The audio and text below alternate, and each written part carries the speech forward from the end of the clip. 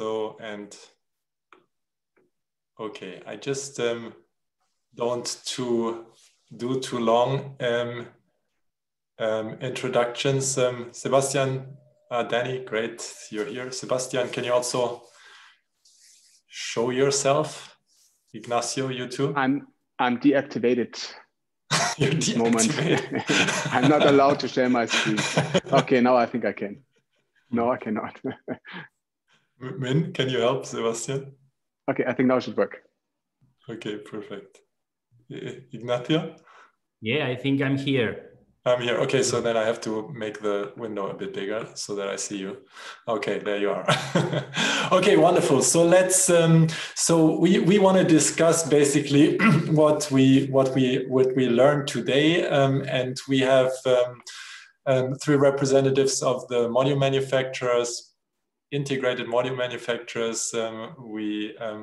That already presented today, and we have also a representative of leading testing institutions. So just to give a brief introduction, so we have with us Dany Qian, who is the Global Vice President at JINKOSOLAR. She's part of the leadership team. So welcome, Dany. Happy to have you, especially so late.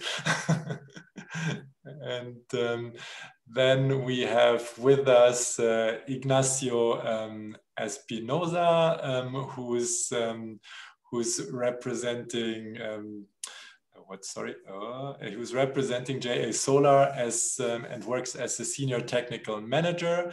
Then we have with us Sebastian Petretschek, who's the Vice General Manager Solar and Commercial Products Greater China at TÜV Rheinland. And we have again with us Hongbin Fang. So it's great to have two people based in China, Hongbin and Dany. Oh no, Sebastian too, three, and one in Spain with Ignacio. Oh no, and Hongbin, sorry, in the US. So we span basically 3 continents. So yeah, so technology works.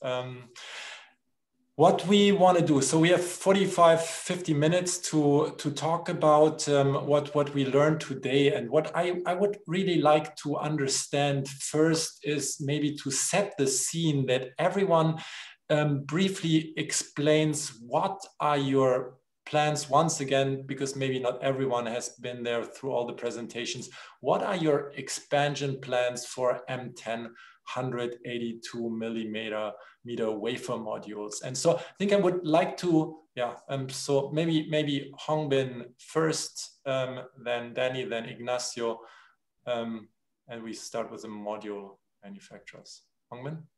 Okay, yeah. So LONGi, actually, we are focusing on 182, right? And that's the next step after the successful introduction of 166 last year.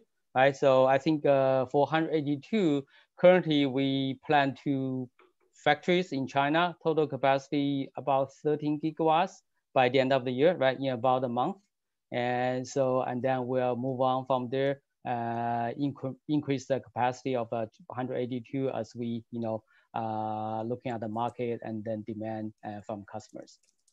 Okay, wonderful. Dany? For 182 wafer-based panels, our expansion, 100% of new expansion lines will go for that size, which represents 30 to 40% of a total capacity by the year 2021. Okay, wonderful. Ignacio? Yeah, well, for us, GA is clearly betting for this product for the following years. We are closing this year with 15 gigawatts of capacity. For the next year, we will have 30 gigawatts, and almost the half of this production will be represented by M10 modules. So yes, we are starting the year with 500 megawatts monthly, the production, and we will end the year around 2.5 gigawatt monthly. So yes, it's clearly our strategy for this product that we are feeling it will be main product for the following years. Yeah. Okay. That's considerable amounts we are looking at. So when you look at your expansion, so how is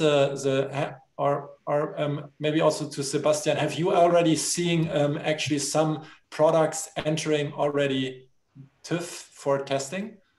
Yeah, indeed, Michael. So, I think this trend has started at the beginning of this year. So we're working on certification projects at the moment to get this technology ready to enter the market. And I think there's still kind of early stage, but like the first module and module types already certified with us.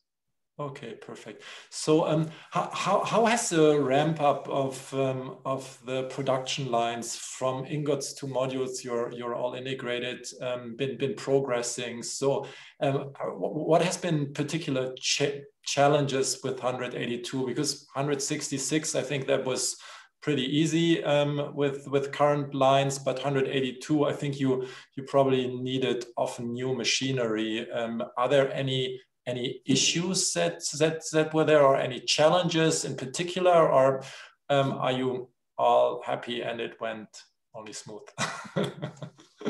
Of course. So whoever wants to, yeah, Dany? Yeah. We are doing pretty well with ingot to module ramp up, particularly on newly built wafer and cell production lines will enable us to reach our aggressive 182 panel capacity goal and strengthen our vertical integration. And 30 gigawatts wafer, 30 gigawatt cell, and 40 gigawatts panel. So it will be a massive milestone for JINKOSOLAR. We spent a lot of time getting design right, and we went through 6 months of every production details, including the manufacturing efficiency, including the defect rate, etc. So it's going to be pretty great. Currently, the big challenge for us is not the equipment or the process or the manufacturing, the know-how. I think currently the big challenger is the reliable supply and the cost of sub-material, particularly glass. This could be a bottleneck for next year, although this is not the single problem for 182 panel. Okay. Yeah, let me chime in. With LONGi, so we have started 182 production, right? We have finished our first 100 megawatt, 103 megawatt project delivery, right? So far everything, all how our 182 millimeter production is happening. We started from a new factory, right, for both cell and the module. So everything goes pretty nicely, right? Even with for the new technology and new fab, and the yield actually close to 166 baseline.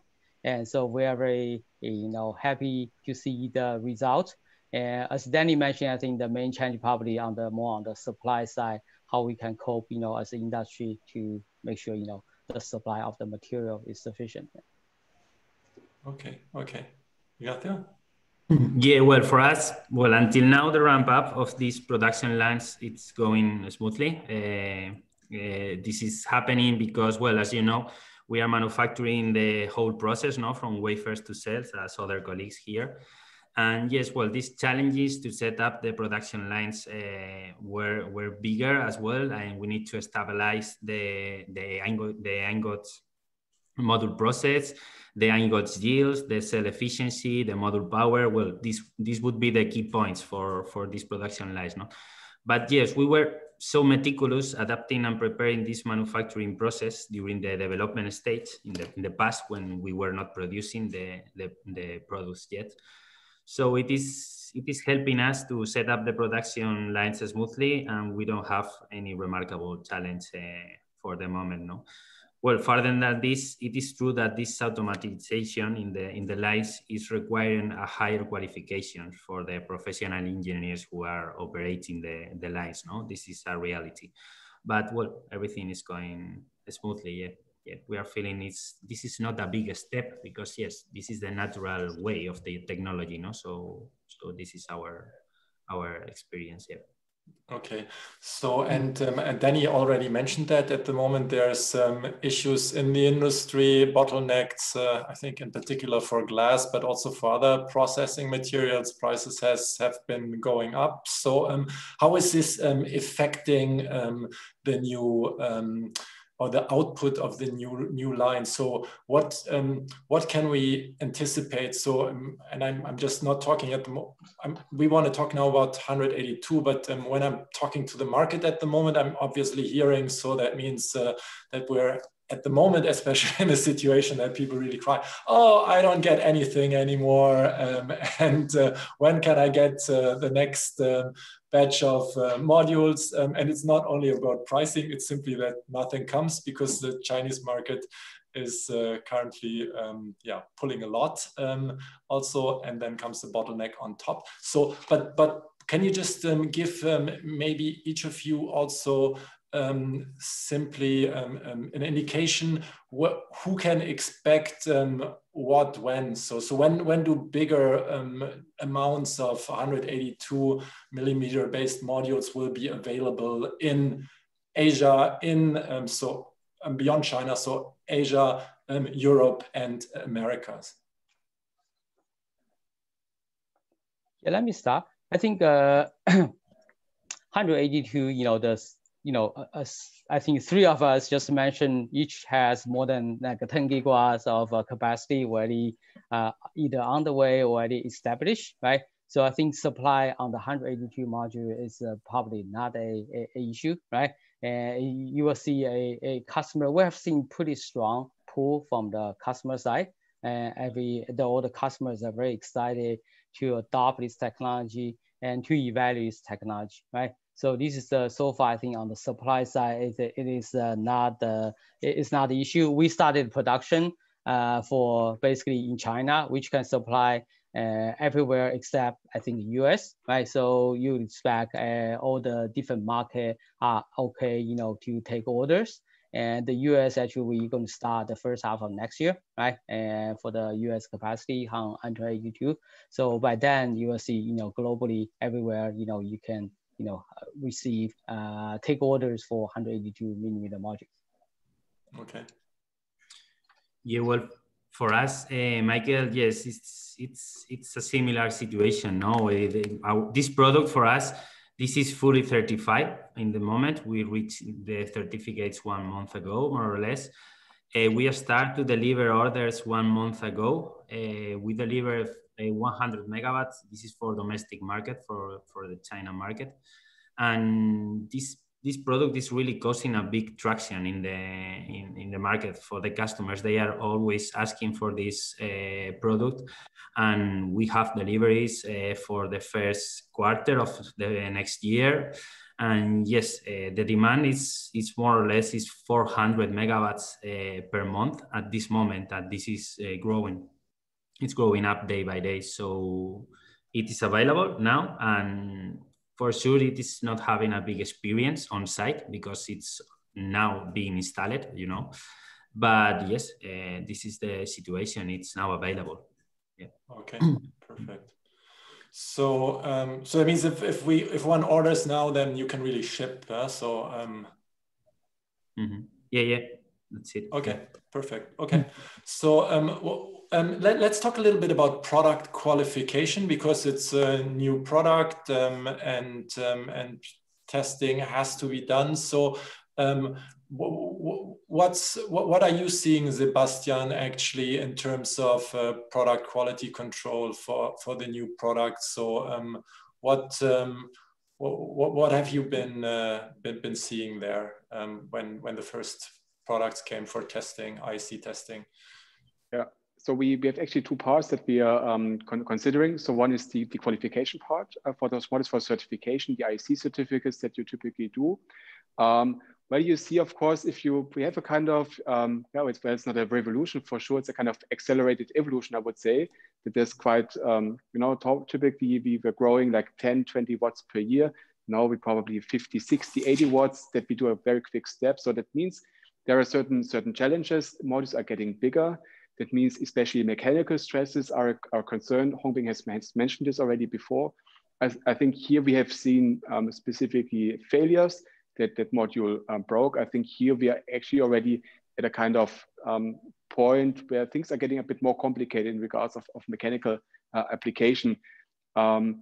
Second thing is then also hotspots. So we have higher currents typically in the modules. That was another failure mode that we have seen more often, and that we need to consider, especially then also later when modules are really shipped. Then, and that's actually the second part, supply chain quality control, where investors, EPCs probably have certain questions at the moment, but I'm happy to see that there are already the first shipments are being done, because we need actually the track record in order to get those modules also really accepted by the banks, because as investors, as EPCs, we can want to have these technologies, but at the end, we still need the banks who are also going with us this way.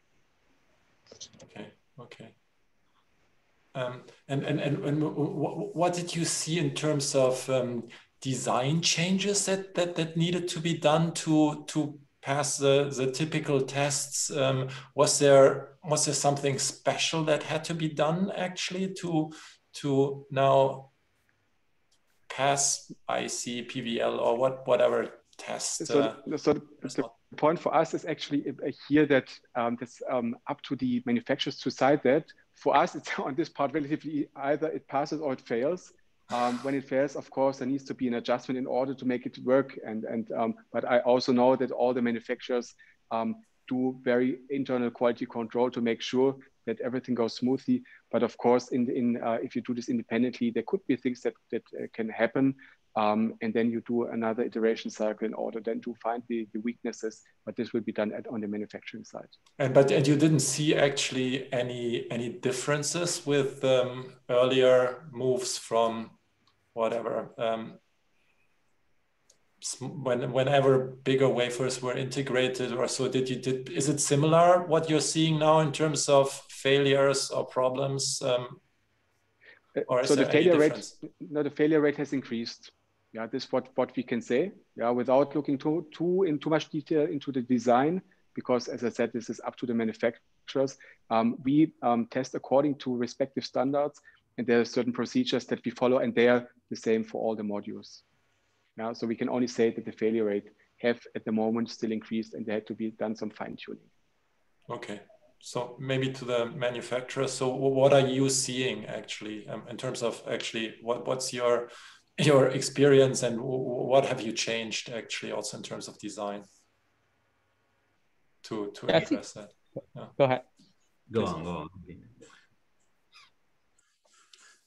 Okay, let me start. I think definitely, I think as any new product, right, you need to go through these learning cycles and to optimize the design, make sure it's a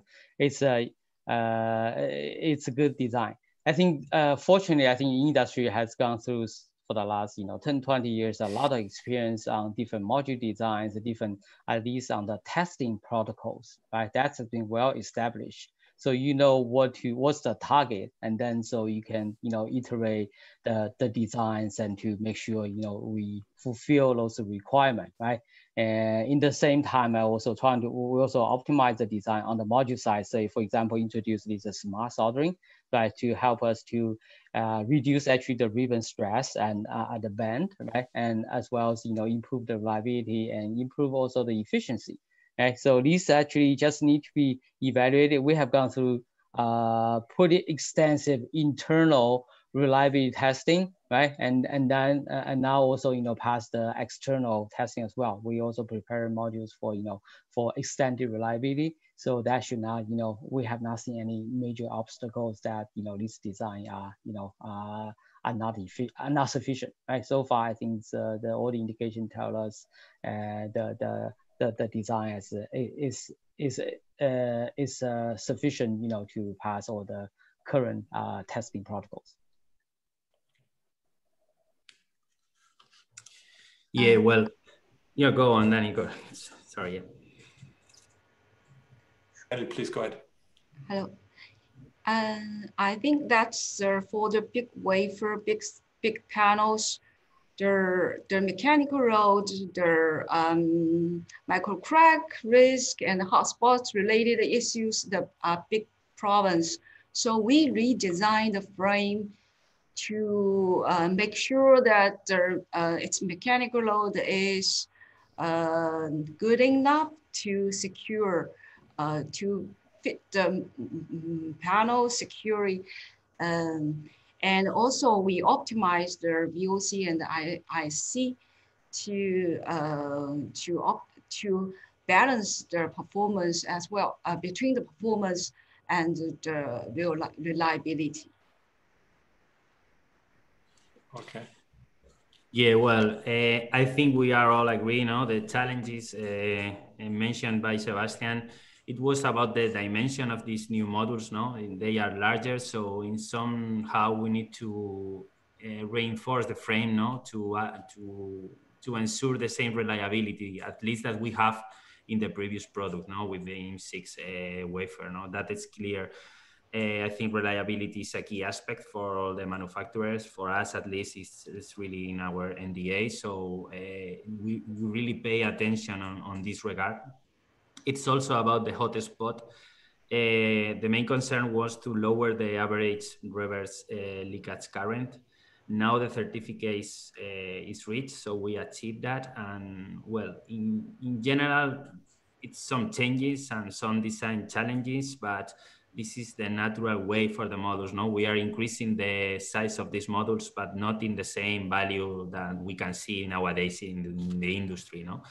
I think it's the reasonable way to include it, and always keeping the reliability, which is the key point for it. Yeah.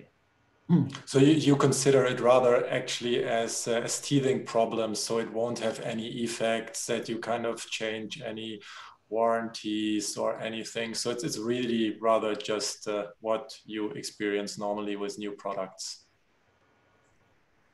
Yeah, that's it. This is our goal, not to change nothing, not to change the rules that we have in the past. We are maintaining the same warranties. It's sure that from some reasons, for example, the micro cracks or these kind of defects, we need to act on them because the dimension is bigger, and therefore the reflect on the modules because of the loads could be different. But the goal is this, to maintain the same rules that we have in the previous era, the models. Yeah. Okay. So Sebastian, so I think one question here was also from the audience.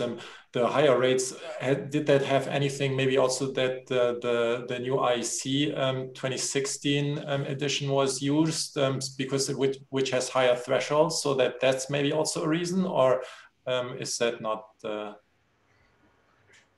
No, I don't really think that this is the case, but I would also say that it's quite normal if you do something new. If you have to go forward, and I think we all agree that there's a natural way of how things develop. Yeah, you cope with this. You're making mistakes. You learn from that, and at the end, the most important thing is that the standards are fulfilled. And as we can see, it is possible to fulfill this, but you have to make probably certain adjustments and some iterative redesigning in order to meet that. And actually also the standards do not really change. So there's some discussion at the moment with the really big ones, and I think then we're probably looking already in a further generation because testing, of course, becomes also a problem. That's an issue. If you have really big modules, you need to adjust your flashers. You need very good conformity of the light, uniformity of the light in the flasher. And that, of course, that's getting a challenge then for the bigger size modules. For us, we can say that still on the testing side, it's pretty much under control, but it needs to be considered. Yeah, especially I think not every lab might have the capability of really testing appropriately if we're getting bigger. Okay. Let's talk a little bit about markets. I think Ignacio already mentioned that he's seeing a very positive response of the market on M10 based modules. So Hongbin, Dany, what are you seeing actually? So how's the feedback from customers? Regarding to demand, I think that the number of backlog order is a true indicator measuring the demand. So for JINKOSOLAR, currently it sits at over 4 gigawatts order in place, both for bifacial and monofacial for 182 panels. So this product has been recognized as the most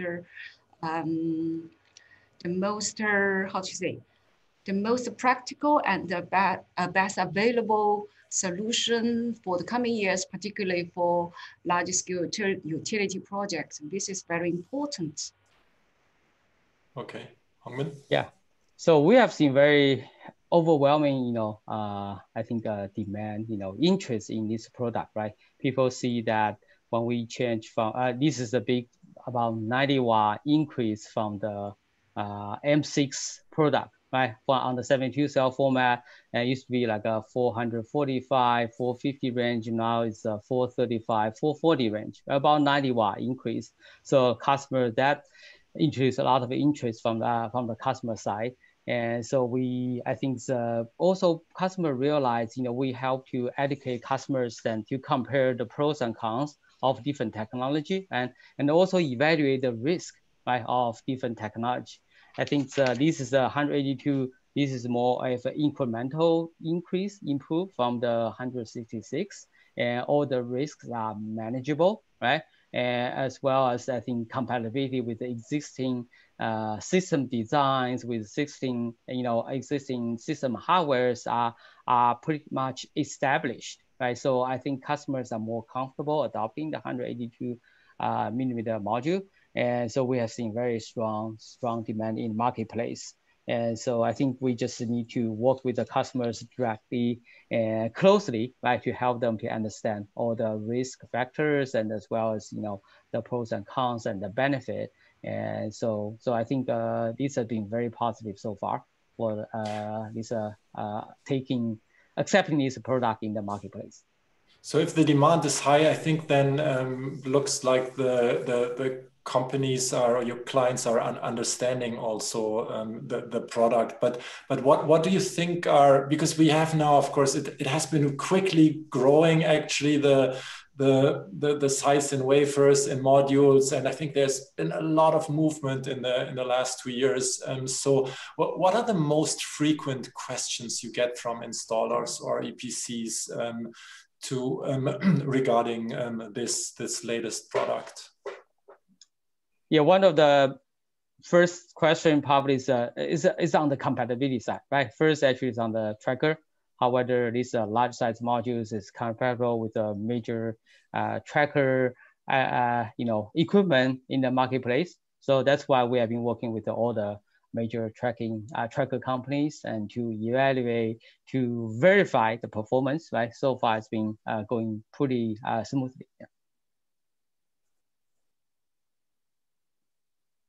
Yeah, well, I totally agree with Hongbin in this regard. I think it's really important to educate the market because in the beginning we made our own LCOE numbers. Let's say, we calculate how are we impacting on the BOS. We believe on this number, we made it. Now the market is doing by their own, and they need to trust on it. They need to trust on the product in terms of the reliability. They need to trust on the compatibility. This is probably the main question. And also they need to feel that they are really saving cost, And for sure, a lot of references in the market will help to trust in this product. But for the moment, the numbers are real, We are causing some BOS savings, This is not happening always because not always bigger is better, Maybe you are spending more money in some equipment of the plants, despite of you are allocating more power per modules, For example, with the mounting system, with the trackers, maybe you need to reinforce the trackers to allow your module looking at these dimensions, But in general, the numbers are always positive and the market is responding to it. Just let me add, for our view, it is not only a product for utility scale plants. We are also including another products using less number of cells, for example, 66 cells. And this is also really interesting for, let's say, commercial and residential installation. No? So we are looking at this size of wafer, this 182, not only for utility, also for other applications. Yeah.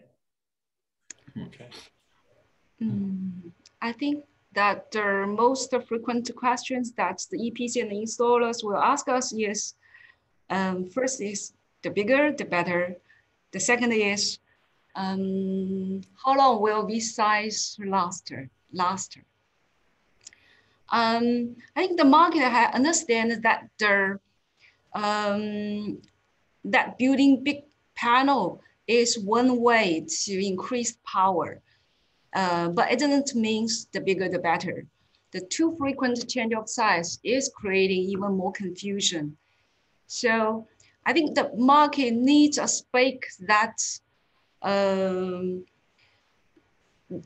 that the performance and the reliability is great, while the technical and economic challenge is minimum. The market needs a spec that needs a spec that it could be scale up and hitting high volume manufacturing. So considering these factors, I think a 182 panel will be dominant and will last for at least 2 or 3 years.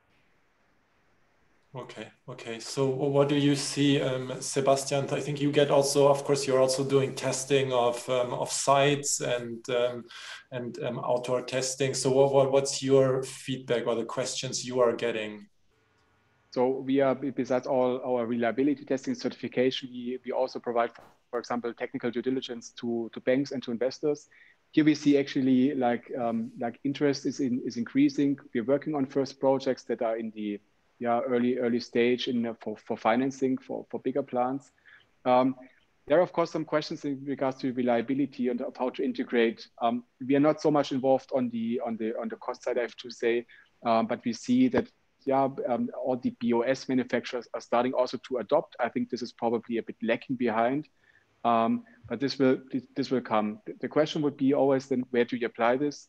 If you see that mechanical stress is a problem, then the question is, if you put this into a region where you have a lot of snow or where you can expect a lot of wind, that would increase for sure the risk.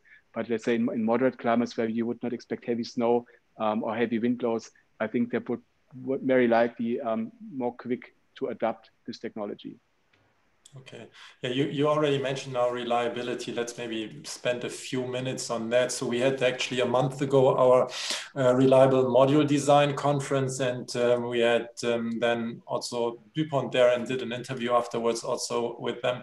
And they simply kind of mentioned and also so that maybe at the moment too much happens almost at the same time, and it's amazing actually. I think we are all in solar over a decade, and how much has been happening actually really in the last 2 years. And on every level, it doesn't matter if it is on the wafer, on the cell, on the module level, we see actually new encapsulation materials popping up. We're seeing whatever, it doesn't matter what you're talking about, pace, whatever, everywhere there's a lot of innovation. Can we, and this goes maybe also to 182, but also beyond that, can the solar industry manage that? Because at the moment it's also the IEA recently, which we know has been basically always wrong on solar, not by a small, but by a huge margin when they forecasted demand.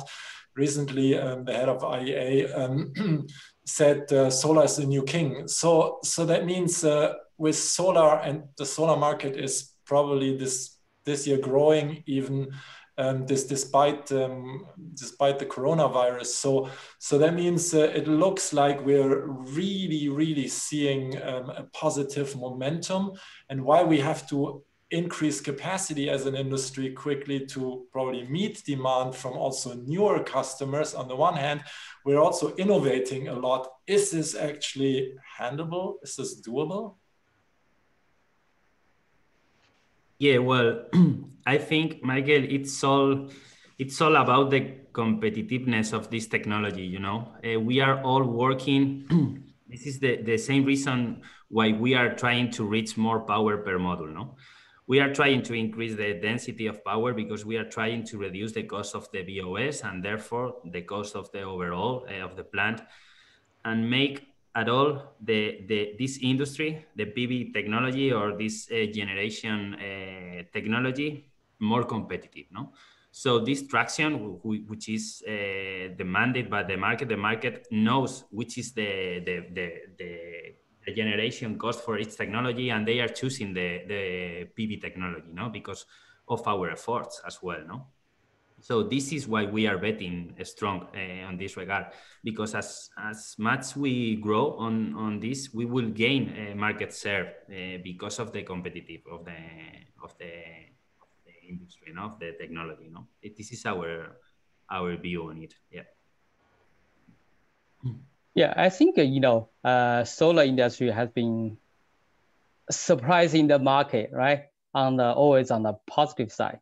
And both demand and the cost, right? This is all, the demand actually coming from the cost, right? If you see the solar cost reduction has always been surprising the market and doing better than market can expect. So I think that trend will continue, but I think we need to be smart, right? And going forward, if you look at the modules right now, the cost is less than 20 cents per watt before this recent, material price hike.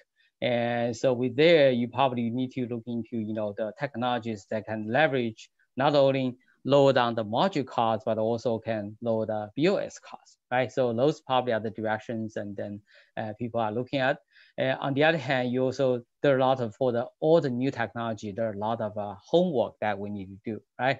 Fortunately, I think there's a huge investment through the whole supply chain, right? From ingot, wafer, cell, module, and also deployment that a lot of money are pouring into the market. And then, so you to have this capacity to work out, to demonstrate, to exercise, to expose those issues and work out the solutions. So I think this market, we are very confident.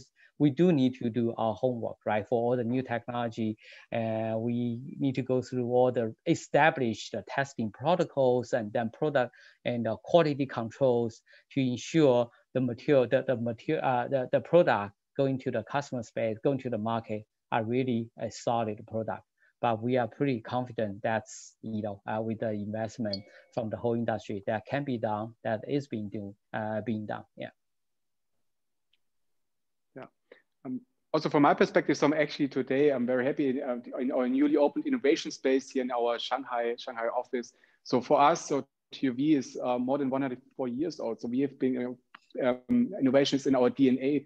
So from vessel inspections to we have been doing solar for close to 40 years. And there was nothing available that I think people were thought to be a bit crazy. You probably all have heard this already in the past when people started in the 80s really to develop products, to develop standards, and now we have such a market. And who would have believed this maybe only 10 years ago that we would have such a market size? And that only was possible due to innovation on the product side, on reliability aspects. And we see that we have many reliable products on the market. And of course, those new technologies need to prove that. Banks are looking into this. So for me, bankability in regards of technical due diligence, bankability is always one of the key. So that means we need very good testing protocols. They also need to develop. So when we have new technologies coming, that means also maybe sometimes to go beyond the standards. So standards is always a kind of minimum.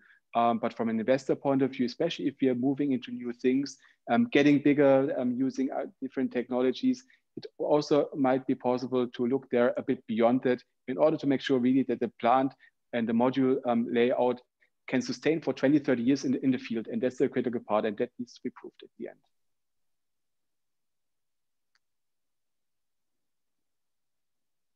Okay, then let's maybe talk quickly also about system design and operations. So I think there are not so many products out here yet, but if some probably are, and you have been also, of course, testing also something in the field, maybe can you share something on that also, how you also or the feedback you got from those guys who installed it. Were they okay with the size of the modules, and a little bit on feedback on how that worked? So for instance, JINKOSOLAR has delivered the 182 panel for 50 megawatts utility project in Vietnam, which is under construction now.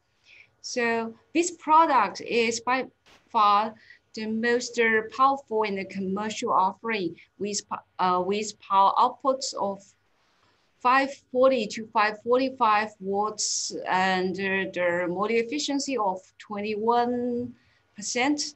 It measures 2.27 meters long plus 1.113 meters wide, weighing 28 kilograms, which it fits well enough for 2 people installation.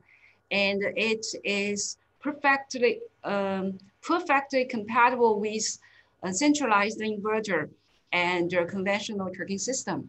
So in addition, no portrait loading and lying flat package is required for fitting this product into your standard 40 feet high cube shipping containers.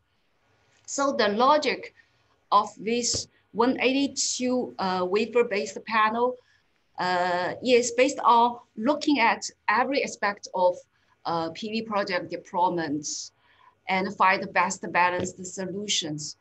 And you know that making the wafer or the panel big or even bigger is easy.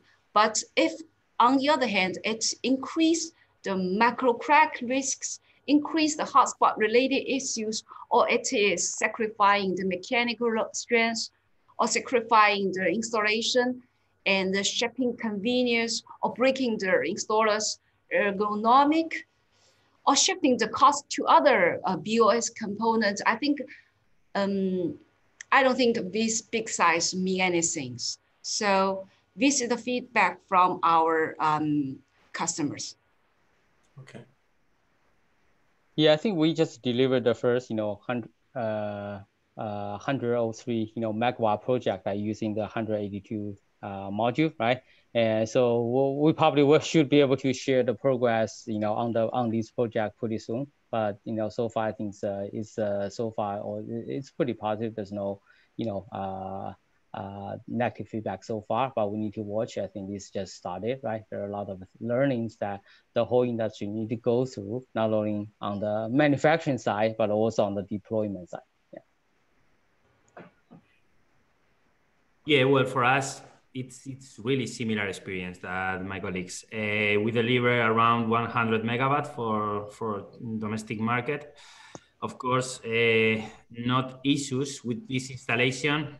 Our customer, their main concern was about the how to manage these large size modules. No, their experience finally was good because they feel that, of course, these modules are bigger, they are larger and more heavy. No, so but it was better than they expected. No. I agree with Dany. I think this is the best logic for the evolution of the modules, because the size and also the increase of the cost of the rest of the equipment that other modules are causing, mainly looking at the width of these modules, because this is a feedback that we are receiving from our customers.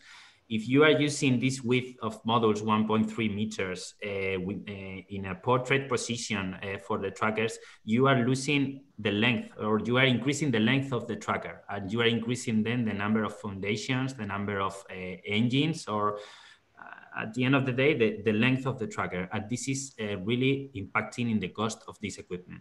So we are not seeing is the best way, as we are understanding and we are reaching from the customers that with the N10 based modules, the construction, it's really similar, or at least the same, and we are saving cost in the BOS. So this is the improvement.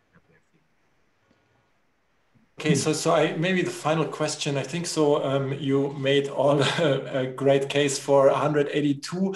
So Dany, you already said that you believe that for the next 2-3 years, installers can be can sleep pretty quiet actually, because there won't be too many changes in all these sizes. But if we look a little bit further, so that means looking into 2025. So what will we see there? What will be the standard product there in terms of modules, cell wafer sizes, and yeah, so simply I would like to have an outlook from you, what to expect in the midterm, if that's possible. I think this size will definitely be dominant type and will stay stable for at least 2 or 3 years.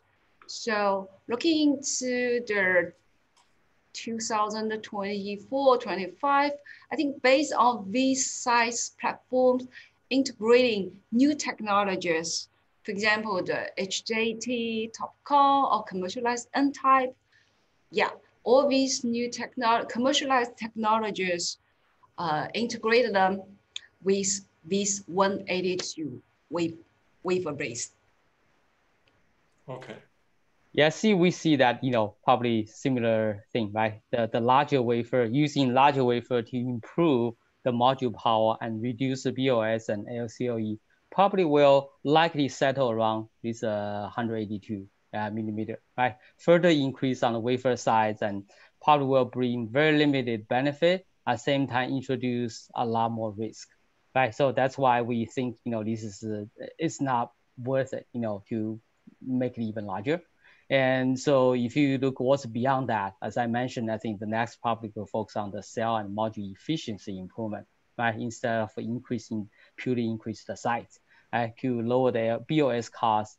And also we hopefully will see, probably you will see that, the bifacial adoption will become more and more common, right? And this will help our customers, another big step in terms of increase energy yield and reduce the LCOE. So we'll see probably that will be a trend. I think on the sales side, you will see, next few days, you will have a lot of discussions on the advanced N-type cell technology. I think some of them may, come into marketplace, become cost competitive in the near future. Yeah. From our side, we are, it's what the market is demanding is to increase also the module efficiency. So we are understanding clearly that for the short term, we need to move forward on the N-type cells or even heterojaction technology or TOPCon. This is clearly in the short term. Looking at the size of the wafers, we have our mind open on this regard. It is clear for us as well that the M10, this 182 millimeter cell, is the next step. This is the technology that will dominate for the following, let's say, 2-3 years. But maybe it's not all about the wafer size. No, maybe we can find some kind of new size for the wafer, but in the end, a good dimension for the module. No, this combination could be interesting. So let's see if the challenges that the bigger cells are facing nowadays could be solved or not. No, for now, this is clear for us that M10 is the choice. No, so yeah. Interesting future that we will live. Yeah. What does the testing institute see? Yeah, so we see this, well, first of all, a bit neutral. So the modules need to fulfill the standards. That's the first point. I think it's on a good way to be proven. We need to see the data that we're achieving also from certification really coming now into the deliveries. We are testing those modules also project related.